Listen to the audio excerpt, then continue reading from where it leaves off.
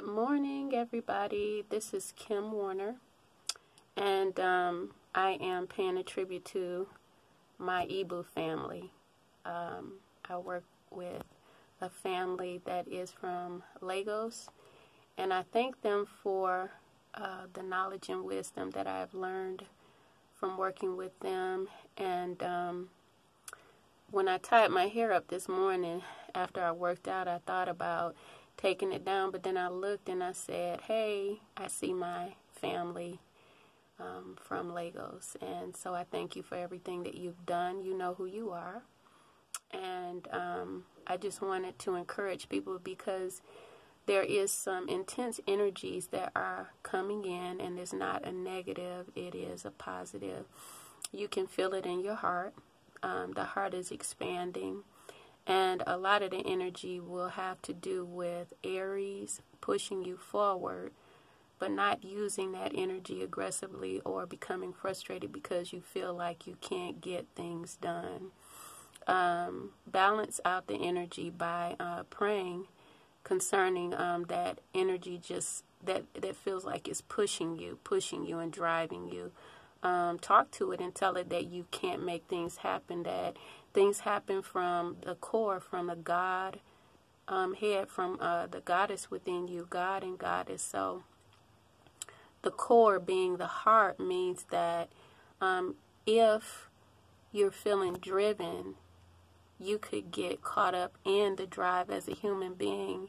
And the reality is that you actually have to wait on God. You can do the work outside here, but you got to wait on God to fulfill it amongst the people that you work with or your relationships, wherever the circumstances may be lying. The other part is Chiron, the wounded healer. Chiron may be in your chart, and you could look at it and see and understand why you may be experiencing pain in the heart.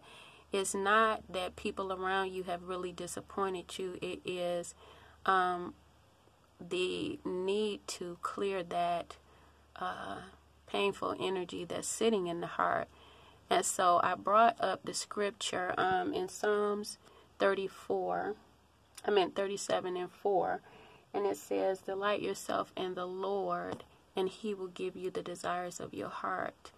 And where we fall short is delighting ourselves in ourselves, delighting ourselves in our thoughts, delighting ourselves in the hurt, the pain. A lot of people don't catch themselves thinking about the past, the trauma, the hurt. But when you begin to actually pay attention to the fact that you're dwelling in the past on hurt, harm, chaos, and pain that you've experienced, you can bring yourself forward and say that is over, and you're into the presence right now, which will take you into the future of your heart's desire.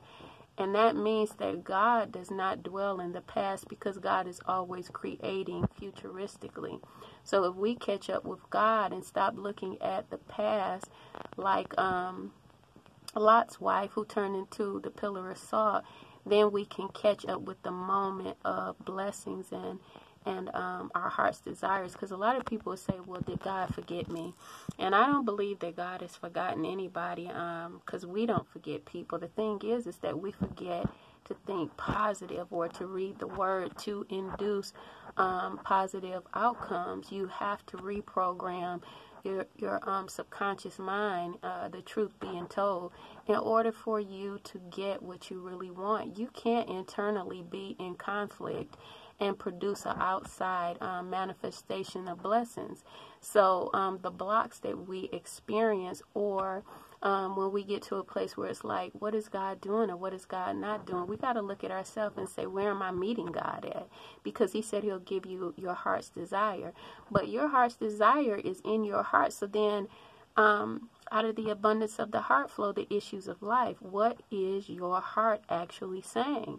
So in this here day and time, even I think until the next 6 years, I don't say this to make people afraid, but I am saying that we're becoming very acquainted with our pain. And what that means is that I have to say, is my pain making me better or bitter? And if it's making you bitter, then you need to change it. Embrace the pain, because you have something to give out of the pain. It's just like a baby. You have a child, but before you have a child, you're in pain that is between the balance of life and death. And so in that, I want to conclude that everything works out for the good, but we have to start trusting to go within and trust our inner man, the spirit, connecting with the universe, our God, the same God that Christ talked about, and see the outcomes by healing. Healing. If we don't heal our hearts, which is the core of who we are, then everything in our body begins to break down, and our life begins to break down. A lot of people are sick right now because their hearts have been broken. What's residing in the heart? Anger and bitterness. If you're angry, your anger is not going to hurt anybody but you. If you are jealous, jealousy is not going to hurt anybody but you. Love conquers a multitude of sin. So every person that takes on maybe a challenge to love themselves and the circumstances that they walk through, really love and, cry. Let that pain out, because if you keep holding on to it, then you stay in that anger and jealousy and envy type of mindset. But if there's a universe so vast that no one has discovered everything up there, and we say we worship God in our faith, how can you be counted out in receiving?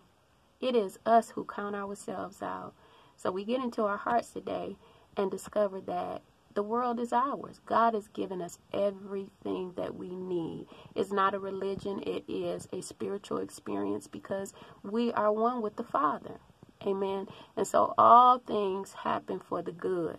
Everything has happened for us for the good. And so I thank you for tuning in. I thank you for listening. I thank you for the subscribers. I thank you even for making appointments for coaching, life coaching, spiritual advisory, that kind of thing. I love helping people. Be ready to embrace the help if you come into mentoring or consulting with me, because I don't play when it comes to spirituality. I don't know everything, but this is some deep stuff that we're walking through, meaning life and what we see happening in the natural reality. Now, we have the power to change our spiritual reality for the better, but it all means that we have to do the work, okay? So you can go to www.ifwbuilders.com to see what we do in the community, working and helping homeless individuals and families that are in poverty.